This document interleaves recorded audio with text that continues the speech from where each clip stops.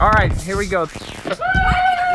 Hey, ladies. Hi. Hey. Oh, it's Katie. Woo-hoo-hoo. Katie, wave hi to the camera, Katie. Hey, Christy, you want to say hi? Come on, give us a wave here, Christy.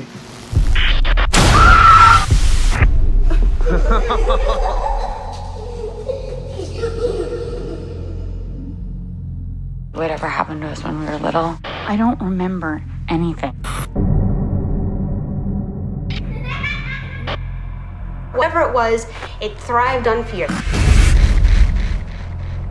The more we paid attention to it, the worse it got. Okay, I think it's on. Remember the rules? Yes. Say Bloody Mary 3 times. Okay, I'm gonna turn off lights. Okay, you ready? Bloody Mary, Bloody Mary, Bloody Mary. I'm scared.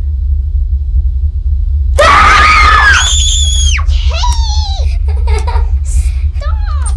I'm sorry. It's not funny.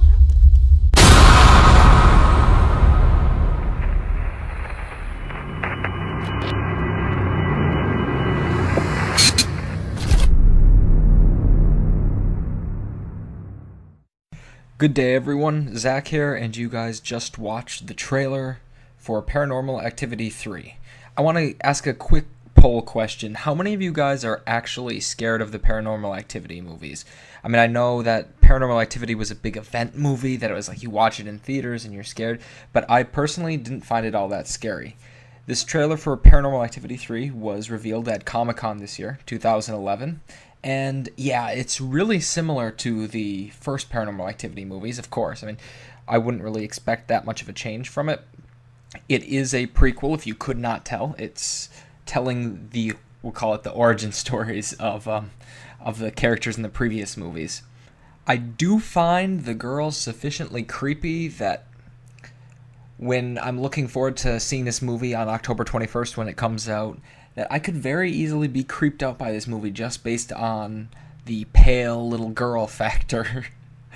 Oh, I'm so scared of little girls.